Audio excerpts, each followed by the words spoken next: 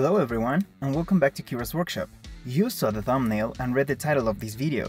Today we are making the queer country sensation and legend, Orville Peck. I've been obsessed with him for a long time. His music is really good and his look, just look at him. I've had this Canon BMR1959 doll for a long time, and as much as I like having him as part of my collection, his face is meh looking.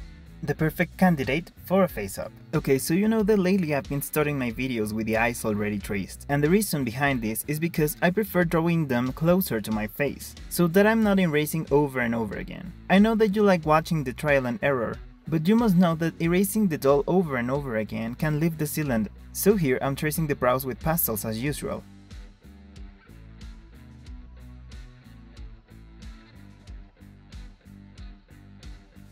And later draw the iris with blue pencil.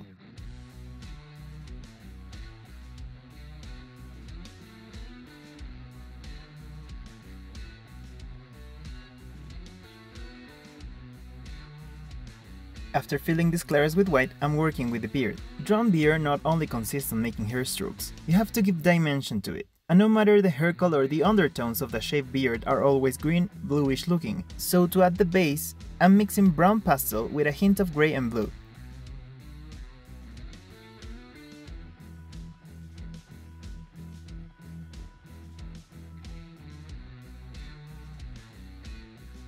Once I'm done, I'll seal the doll and start making the hair strokes.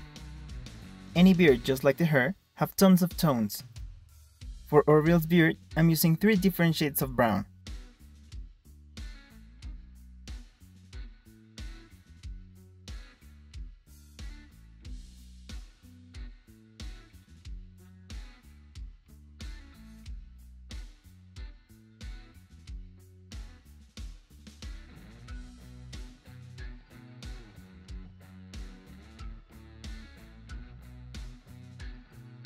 Now, after I finish this step, I look at these eyes and I felt like they were not quite right. No one has ever seen Orville's face, so the eyes are crucial on this repaint. I decided to clean everything from the eyes up and redraw them.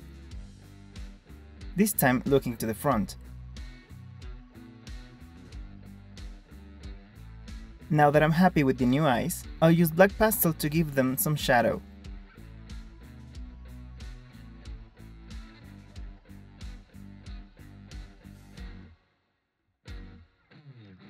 With my eraser, I'll clean the excess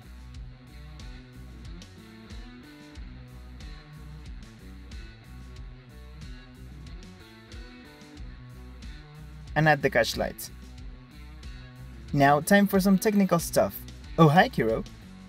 Okay, so Orville Peck has a lot of tattoos. For this, I started a new project on Photoshop with the precise height of the doll, that in this case is around 30 and 31 centimeters. Whoops! That's way too big, so let's adjust it. Much better. Later, I'll add on my working space 2 pictures of the doll, front and side.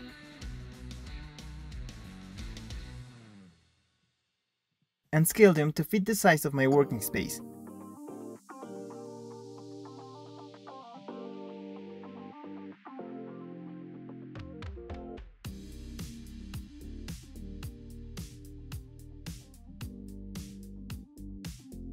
And also a picture of Orville as a reference.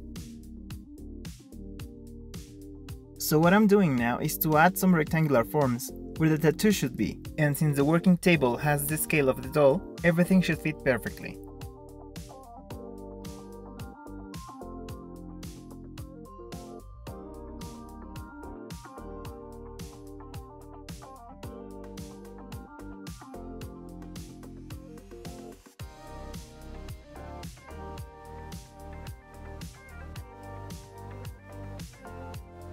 Once I'm done, I'm taking the tattoos previously drawn, or modified, and scale them to the rectangles I just made. I decided to use this method instead of freehanding them, because I want them to look perfect.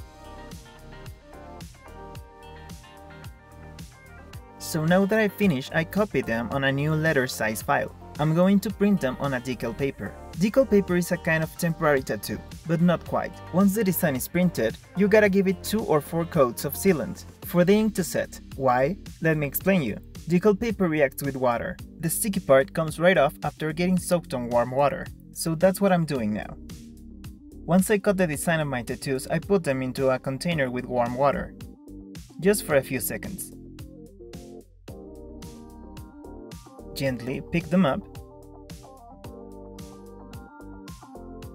and carefully slide them on top of the body.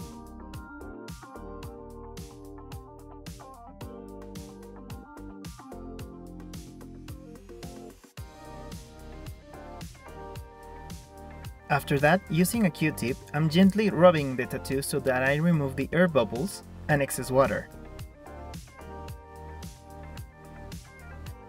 The sticky part of the decal paper dries fast, so you have to act quick. And now I'm doing the same thing with the remaining tattoos. While the body is drying, I'll start working on the clothes and accessories. First, the most important part, the mask. I made this pattern with paper and cut it out of fake leather.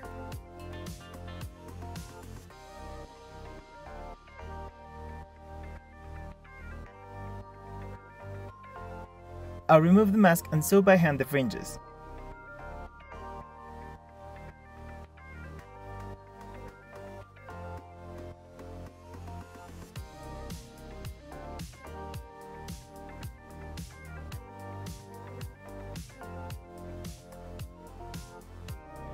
Off camera, I added a piece of leather on top to cover the stitches.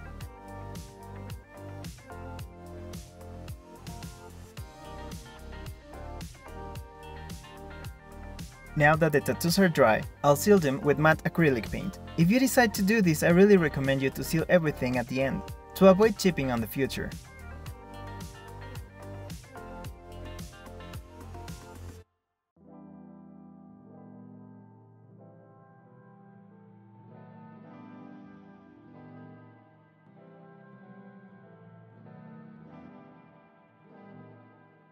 I was extremely happy with everything, until I decided to remove the mask and this happened. Turns out that black fabric is a complete jerk, and the mask stained the vinyl. So after crying myself to sleep and some investigation, I decided to take a big risk by applying cotton pads with Clorox directly on the doll for 2 days. And it worked. But please do this on your own risk. Clorox is very strong, and it can damage and decolorate the vinyl.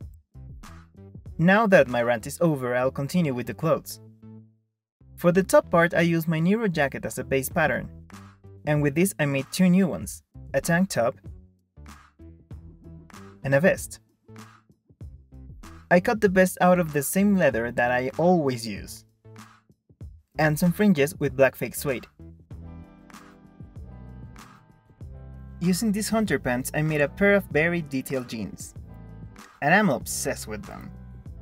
I lost a denim shirt on the progress, but I'm no longer size extra small anyway, so I guess I have no regrets.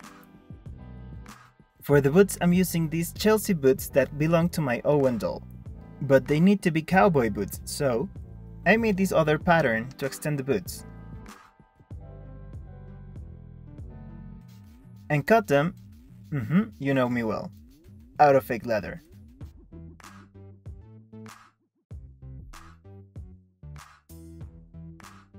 Off camera, I added some decorative stitches with the help of my sewing machine, and its multiple options that I rarely use.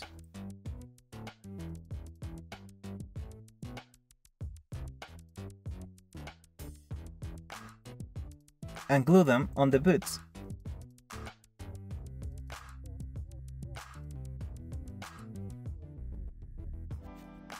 I don't have a lot of footage about the hat, but I basically molded the crown with air dry foam. And I'll use foam to make the brim. The brim is basically a circle, but it has to be like 3 times larger than the crown. So I'm tracing the center of this tape on the foam.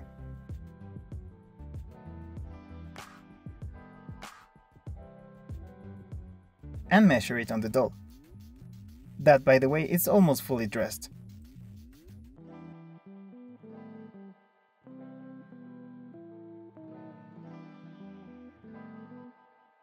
And later trace the crown perimeter on the brim.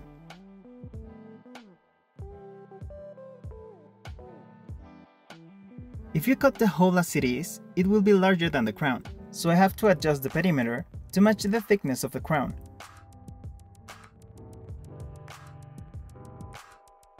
Now I'll cut the hole.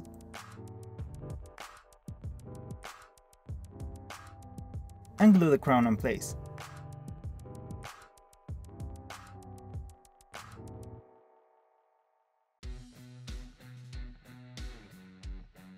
And of course, to make the curve of the hat's brim, I'll warm the foam with a lighter and mold it while it's soft.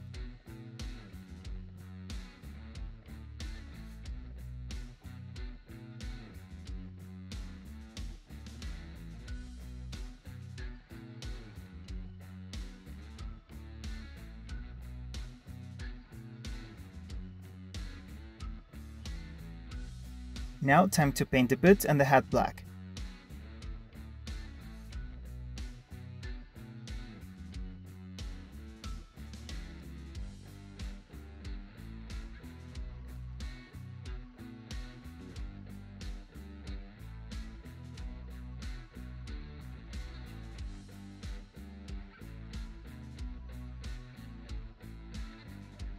To finish everything, I made a belt.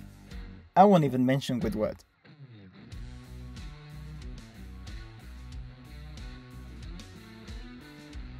And I'll use this charm in form of a camera as a buckle.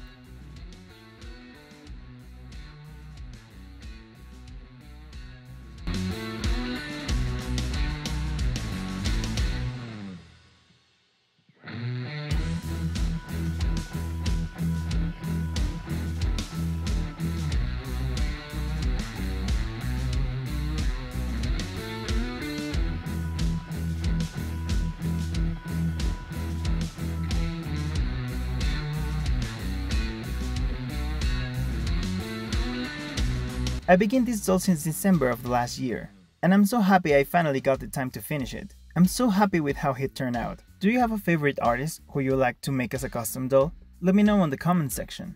And as always, don't forget to support the workshop by liking this video. Remember that sharing is caring, subscribe if you haven't, and turn on your notifications. Thanks for watching, and I'll see you on the next time. Kira out!